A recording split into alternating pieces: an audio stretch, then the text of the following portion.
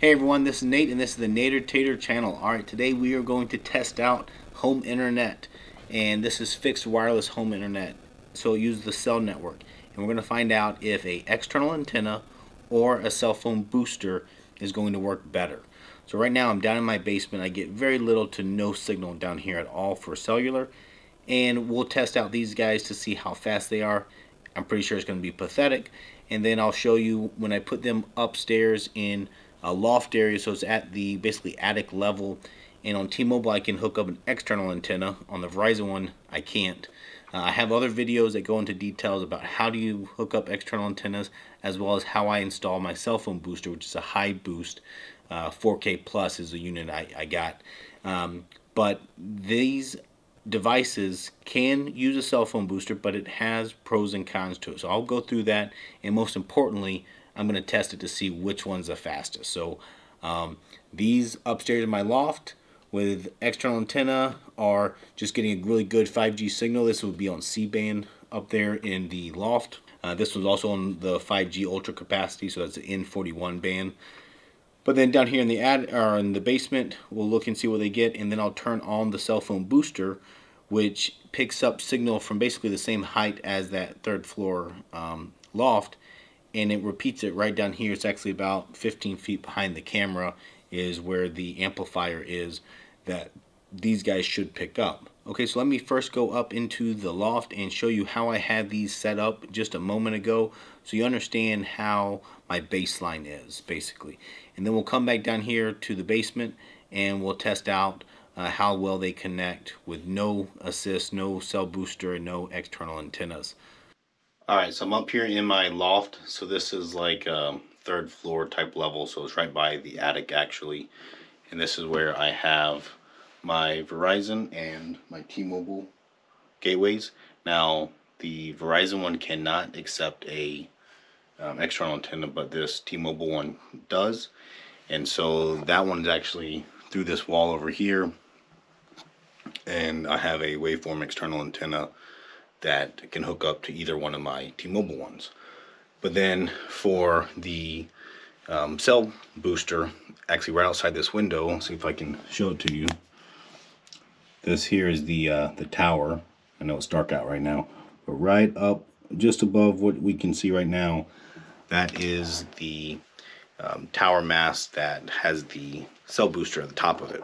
So basically it's maybe 10 feet difference in vertical height, and then the external antenna is out there in the attic and it's a little bit higher, so they're actually very close together. They're probably 30 feet total apart between external antenna and the cell booster external antenna, as well as these gateways are in between those two. So they're all fairly close together, so we're going to compare the speeds here of, if we're using the external antenna and or the Verizon stock gateway or the cell booster to get the signal down to my basement. Now the signal to the basement goes via Ethernet down from here, so there's no loss there. It's a Cat 6 Ethernet going down there. So let's test out the speeds.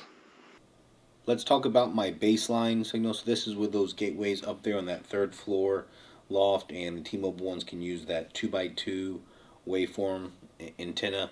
And right now it's actually a little bit of a lower signal quality than I get typically, but it is what it is, and so I'm going to show it. So the T-Mobile one right now, it's on B66 band and N41, and that B66 sometimes changes to B2. It just kind of varies up there, but both of those I'm only getting 2 bars of signal.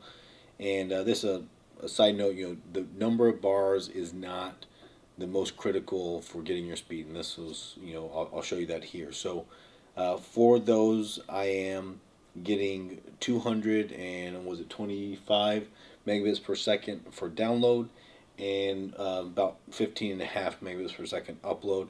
And one of the key things we're going to watch here is the ping. So the ping here is 29 milliseconds, so that's a fairly good ping. It could be better, but it could be way worse. So that's the T-Mobile unit up there. That's the Nokia one, and that is what I'm saying is my baseline speed. So next we'll talk about the Verizon one. So the Verizon one that sits right beside it, that one, again, I can't get good details of cell metrics on that one, but I can tell you the speed, and the speed is about 250 megabits per second download and 20 megabits per second upload. That's on their C-band network, and I know that just because of the speeds that are there, as well as using phones. I've confirmed that I'm on C-band there as well.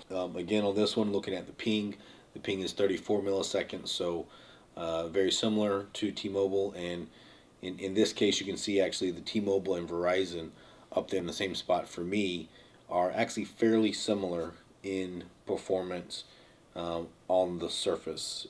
I won't go into details about comparison. I have other comparison videos of those. Okay, well, let me go grab those gateways and bring them back down here for some testing. Okay, so now we're back here in the basement, and I have this T-Mobile one hooked up, and I have it through Ethernet just direct to my computer, so I'm not going through any kind of Wi-Fi routers or other devices, directly connected to it. And let's go in there and see just what kind of signal it gets, if anything, down here in the basement. Okay, so just as I expected, this T-Mobile one did not do very well down here in the basement. Now, the good thing about the T-Mobile one is that you can get a lot of cell metrics from it.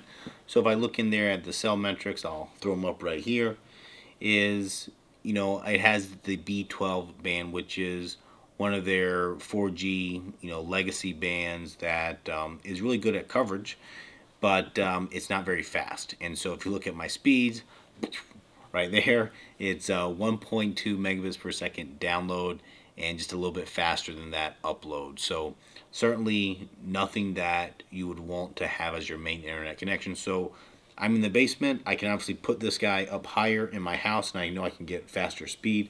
But if you are in a location where that is your best speed, next you want to see, can you improve it with a booster? So that we'll turn on the booster here in a second, and we'll see how the T-Mobile one fares with that. I also did a test here with the Verizon, and I tested them just where they sit right here, and the Verizon one actually did better than the T-Mobile one down here in the basement.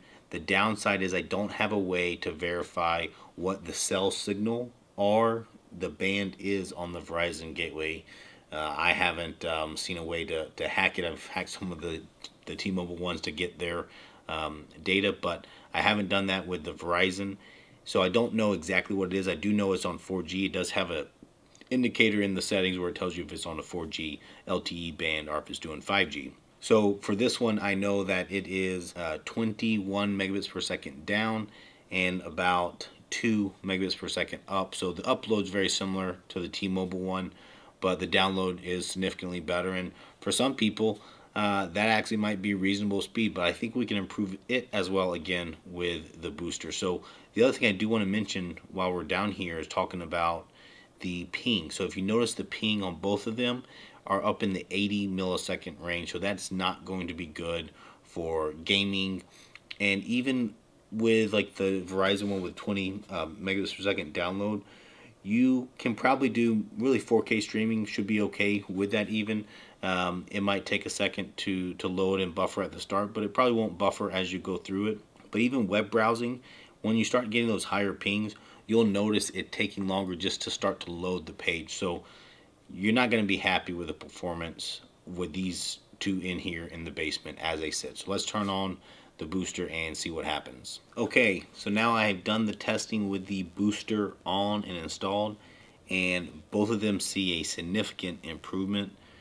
So let's look first at the T-Mobile one. So the T-Mobile one, before had just the B12 band, so that's a 4G band, and now it has the B2 band for the primary, and it did get N71 as a 5G band.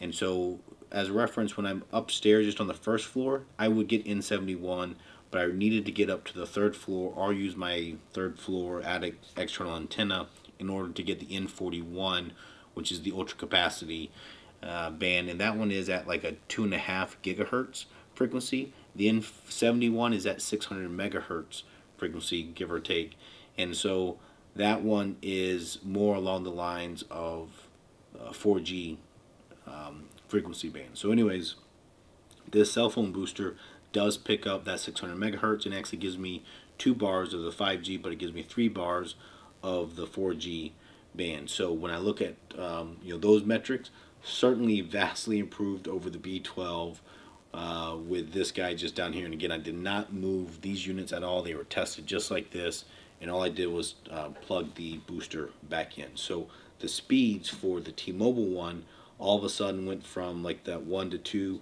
megabits per second speed all the way up to this, was it 61? That's my cheat sheet over here.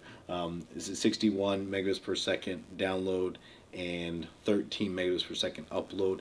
And the other important thing to look at it is the ping. So the ping now is down there in the 30 milliseconds. So, not quite a third of what they were before. And that is really going to help your surfing speed. So this is a very usable speed, and there's nothing wrong with this. But obviously, if you compare it to where I had it when I had the gateway up there, and using even the gateway by itself, but even better using the external antenna up there, you get vastly better speeds. And so that's really because the cell booster is not a MIMO setup, and it really can't take advantage of that dual this really has kind of 4x4 capability there with it built in. It has 4 antennas built in, and really the cell booster is effectively just one of those antennas up there. So it certainly helps a lot, but my external antenna is a 2x2, and you can, if you really are hardcore, you can get a 4x4 external antenna, and that would be better than the cell booster. But if you already have a cell booster, it will help your internet here. So let's look at the Verizon one now. Again, the Verizon one, I can't get details on what cell signal it got from here, but I can tell you the speed improvement, and that is now up to 56 megabits per second download, and it looks like about 7.5 megabits per second upload. The ping did drop. It didn't drop as far as the T-Mobile one, and so it's in like the 50 millisecond range. But again, this is a very usable device. I would in general have no complaints about using this for any kind of home use, streaming, internet surfing, downloading games. At 50 milliseconds, you're really not going to probably like a lot of the first-person shooter games that really need the low latency. But other than that, this would suffice and be a good internet service if you were used to something like DSL. But again, this box, really the key to this Verizon box is getting the C-band. And the C-band is, again, in this this mid frequency, it's a mid-band as they kind of refer to it. And that's up there in the several gigahertz frequency band. And so that's, again, where this booster isn't picking that up, and it's not sending that 5G signal to this box. So that, again, is the drawback to the boosters, is they aren't going to pick up those necessarily higher frequency bands unless you really look at the details and understand what bands do they pick up and how do they repeat them. That is a good option for Verizon since you can't do an external antenna. So if you're stuck and you really need to improve this Verizon one, it's your only option, maybe you don't have any T-Mobile service, the booster does work. Overall, I would say I obviously would pick waveform external antenna as my first option if I wanted to improve my speed, and I would go for a 2x2 unless you really think you're needing a 4x4. The 4x4 is probably going to help people that get the N41 band the most. That way you can really take advantage of that that bandwidth, that capability of that band. But otherwise, a 2x2 would work great and would take care of most people's for the T-Mobile stuff. But if you do want a cell booster, this high boost one that I'm using, again, you can see that it does work and it does provide improvements. So it's kind of up to you on which one works best in your specific scenario. But I hope this was helpful for everyone and you enjoyed it. As always, like the video, subscribe to the channel to learn more, If you want to see more stuff out there, do check out my channel. I have lots of playlists out there where I try to organize things like just Verizon and just T-Mobile content for you, so you can really hone in on those things. I also have a bunch of other completely unrelated to home internet playlists and content out there, so check it out, and thanks for watching.